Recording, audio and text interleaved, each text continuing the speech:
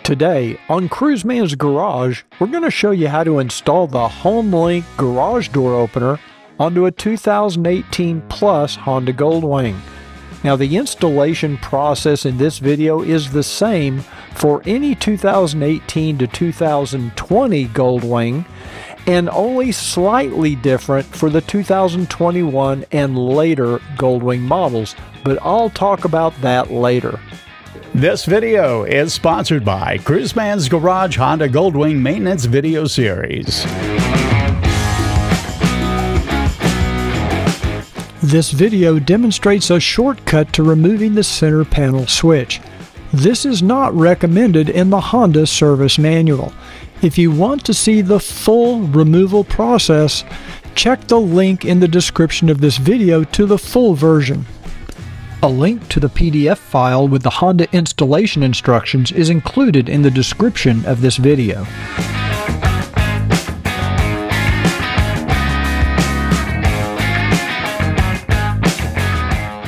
For detailed step-by-step instructions on how to remove and replace all of these parts, check out my maintenance video series.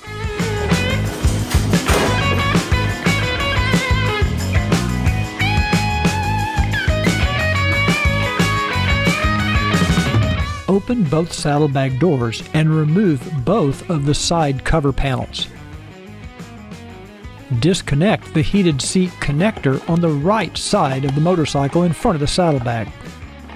Remove the 6mm Allen bolts and washers on each side of the seat at the very front.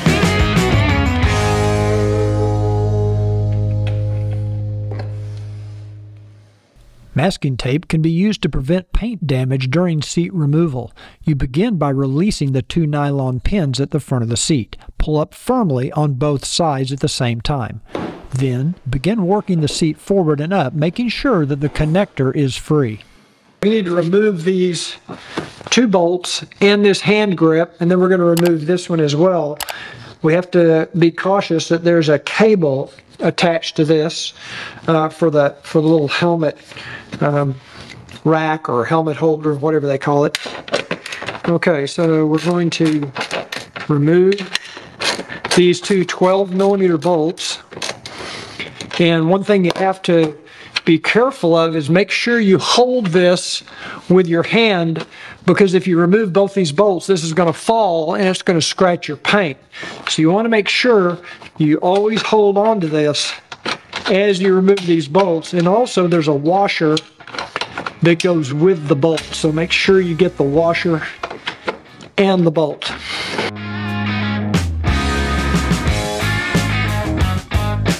The passenger footrest cover is held in place with two body clips at the rear, one 10mm bolt, and a 3mm hex screw.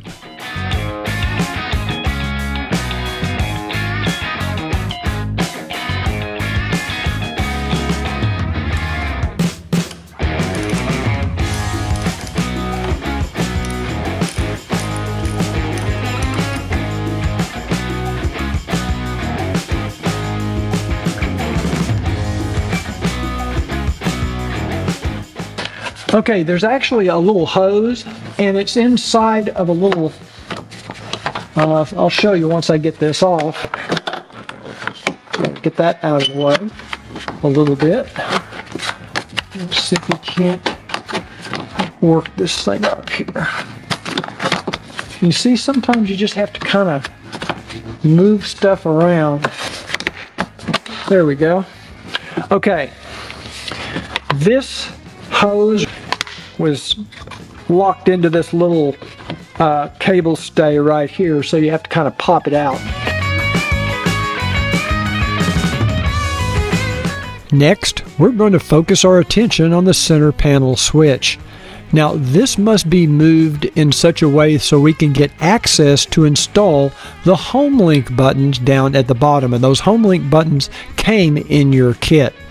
The center panel switch is held in place with two 5mm socket bolts on each side.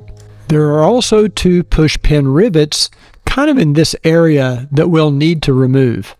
While Honda recommends completely removing the center panel switch which requires removing the top shelter and many other pieces, we're going to show you a shortcut today. Now, what we're going to do is we're going to lift up these two pieces of plastic so that we can get access to those 5mm socket bolts. It will also give us access to those push pin rivets. Before we move the center panel switch out of the way, I like to clean this entire area with some water and a microfiber cloth, just so that if there's any dust on the surface, we don't get parts scratched. I want to start by removing the two body clips. There's one in each corner, kind of on the inside underneath this shelter. They're hard to photograph and they're kind of hard to see, but you'll find these two body clips. They're like little plastic rivets. You poke them in the center with a pick, and then you can use your fingernail to pull them out. If you're not familiar with these body clips and how they work, check out my Goldwing maintenance videos for a complete description of fasteners and body clips.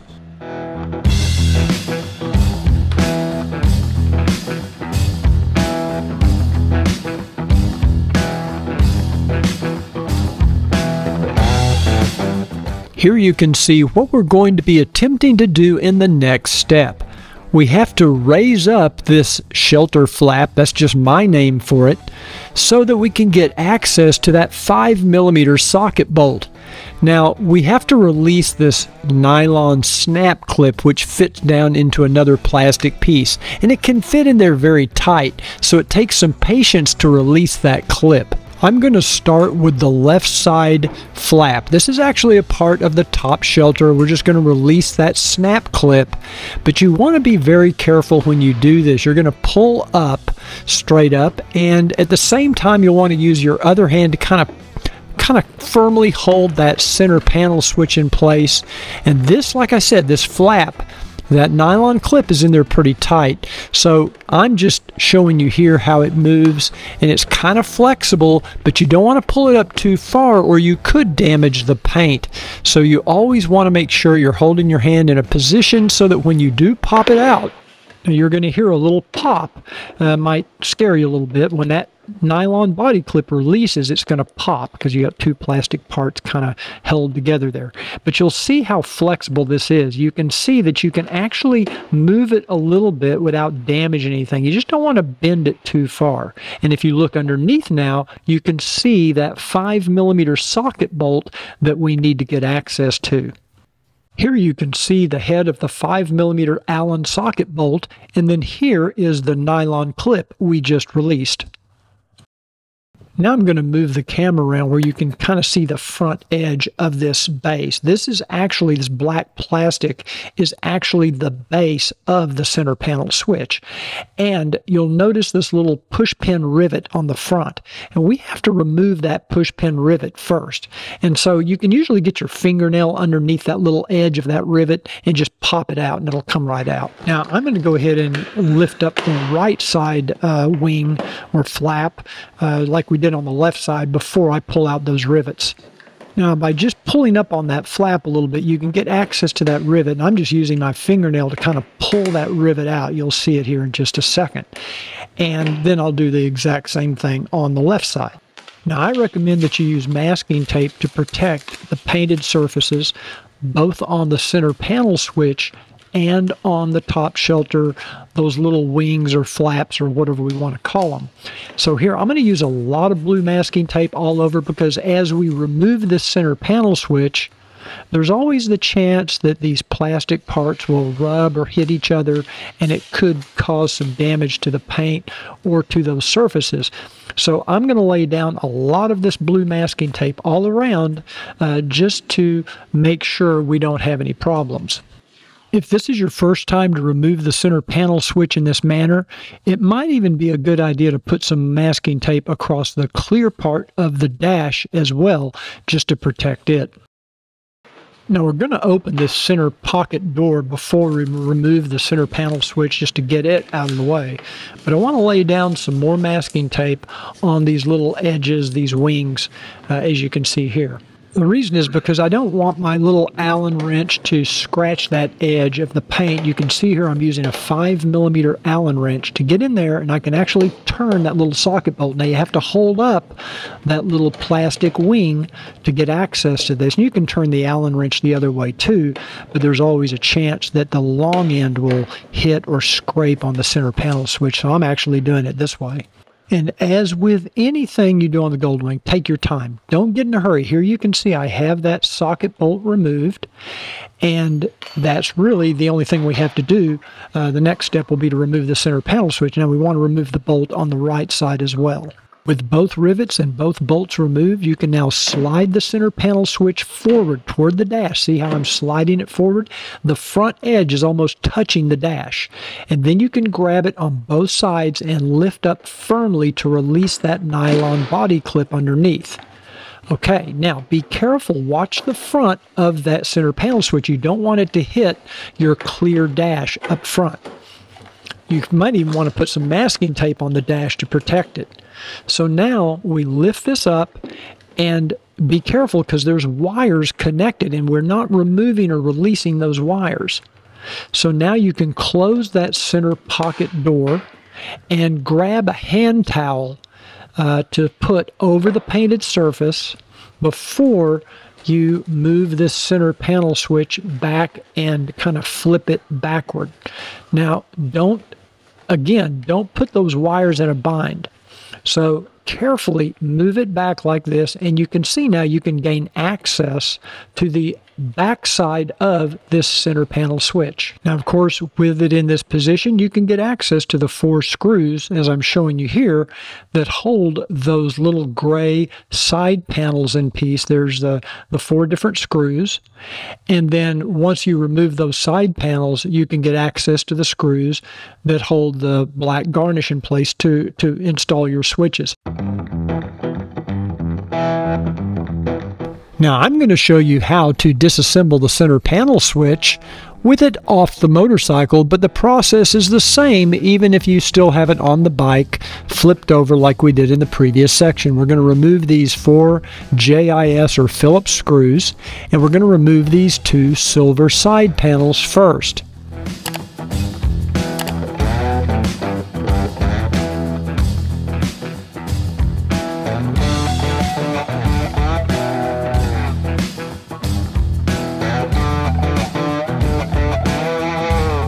With all 4 screws removed, you can then begin pulling the side pieces away from the body. There are a few clips that hold it in place. You just pull on it and it will come loose. There are 2 self-tapping screws at the back of the center panel switch that hold this black polished garnish in place. There's also a small clip at the very front. So we're going to remove these 2 screws first, and you want to make sure you keep all these screws separate so that you get the right size screws back in the correct position. With the screws removed, you can now lift up on the back end of this black garnish and just kind of lift it up and forward. There is a small clip at the very front, but it will release, and then you can just pop it right off. Here's our little dummy plugs that we're going to replace with our HomeLink switches. So let's go get the switches and we'll put these in. Remove these 2 switch blades. Use a small JIS screwdriver to remove these 2 screws that hold the dummy plugs in place. With the screws removed, you can just simply lift the plugs out of the space. This one should just lift right out, just like that. And then we're going to replace them with the little HomeLink switches. Make sure you get them down in the guides. There we go. You see it. Goes down like a switch. Where's the other one? Here we go. There's the left side.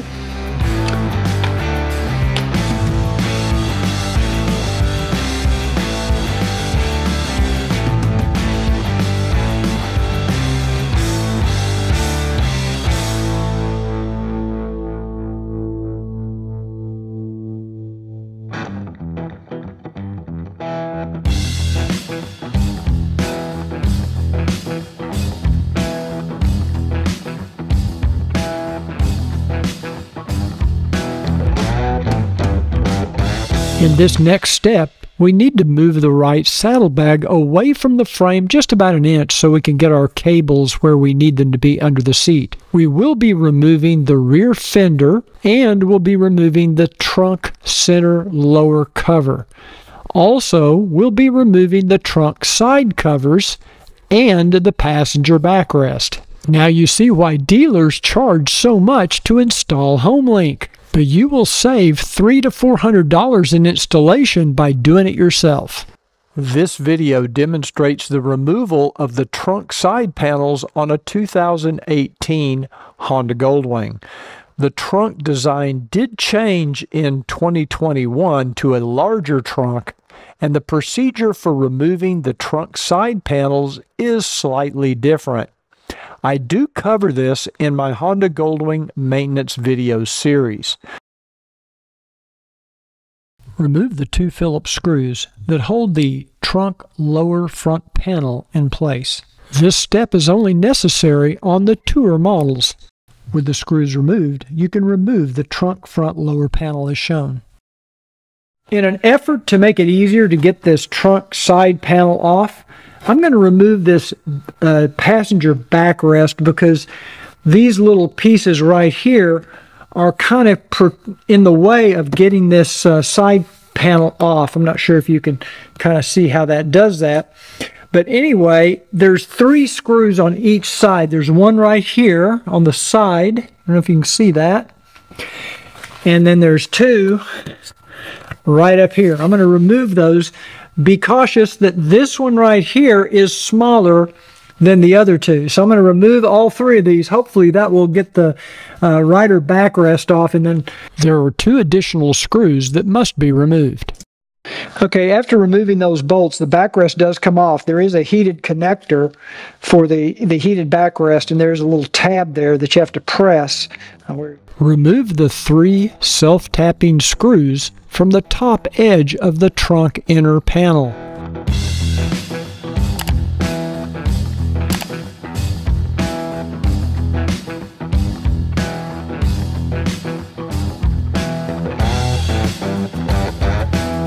Remove the 2 additional screws shown here at the top of the panel. Remove the 3 body clips from the trunk floor shown here. Take note that the one in the front is longer. Now to remove the trunk panel, I like to start at the rear underneath and pull the clips and tabs loose, and then you can begin working the front, the kind of the speaker cover and the other section loose from the front, and just pull it forward and it will come off.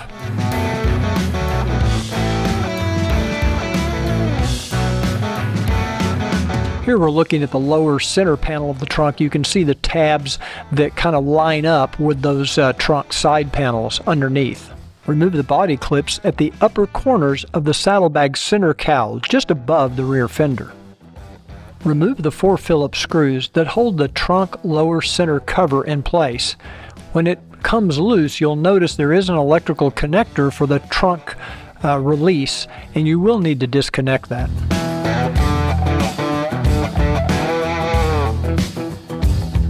Okay, now we're going to remove this rear fender piece, after which we're going to remove this piece. There's 2 screws up in here. You can't see them. I'll show them to you on my other camera. Remove these 2 5mm Allen screws and then work the rear fender loose from the frame. Remember to disconnect the connector for the license plate light. Remove the 2 5mm Allen screws that hold the saddlebag rear center cowl in place. Get it out. Get the screw out of the way. I'm going to have to take this little thing off of this little stay like that. There's no need to remove the cable. You can just let this piece hang in place. Next, we need to work in the right side saddlebag. We have some screws we'll need to remove. This screw here, which holds the saddlebag catch in place. There's another screw, and then there are 2 at the back. This one here and 1 in the front. There's also a 5mm Allen screw or bolt up at the top toward the back at the rear, and then 2 in the floor of the saddlebag. All of those have to come out. This bolt will come out later.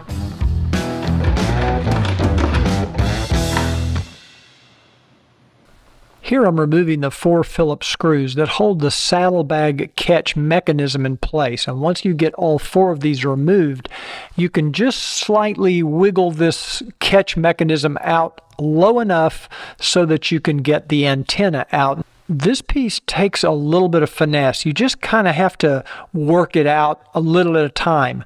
There are some cables that hold it in place. There's some little catches, and you can see the top of the radio antenna coming down.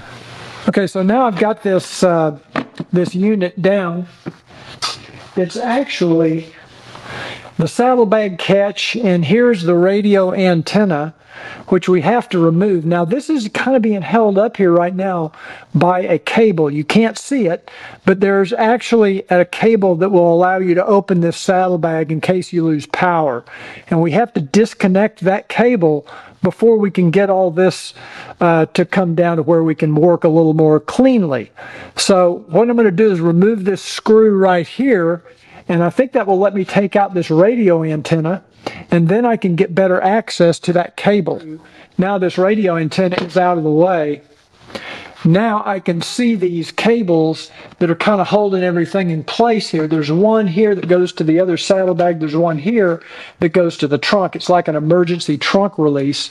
And I'm going to undo this trunk release first and see if that doesn't help. Okay, you can see that once I've disconnected this cable that goes to the trunk, the emergency trunk release, this thing falls down and I've got a little more room to work in here now. Our HomeLink box is going to mount right here. I'm not sure if this harness is going to go below it or above it. Now there's 2 screws that mount from this direction. If you can see, they go from the front to the back. And I know it's dark in there because it's all black, but that little box, if you look at the instructions, you'll see the orientation. This little Honda logo faces backward. I'm putting the cable underneath it, and I think once I get this this outside screw in, then I'm going to push this down as hard as I can. Okay, now I went ahead and took this back out, and as you can see, I had to work this harness, this wiring harness, around this outside mounting post like that. So now our HomeLink will mount correctly. This is the plug that you have to remove. After you remove this rubber plug, you can then pull the HomeLink wiring harness through the opening. Now you need to remove this 8mm bolt and washer, and when you do, you'll be able to pull the saddlebag away from the frame, and it will give you enough room to work that HomeLink harness down and through the opening where you removed the plug. Alright, now we've got the plug pulled through. You have to soap it up with some dishwashing soap, pull it through from the back side. Here's the part that connects to the bike. You have to start back here and pull from underneath, and you'll kind of work your hand from up here like this, pushing that plug as you pull over here till it comes through and seals. You want to make sure it's sealed. You don't want anything leaking in your saddlebag. Now we can plug this into the HomeLink. Okay, here's our connector coming up from the HomeLink, and here is the connector on the bike.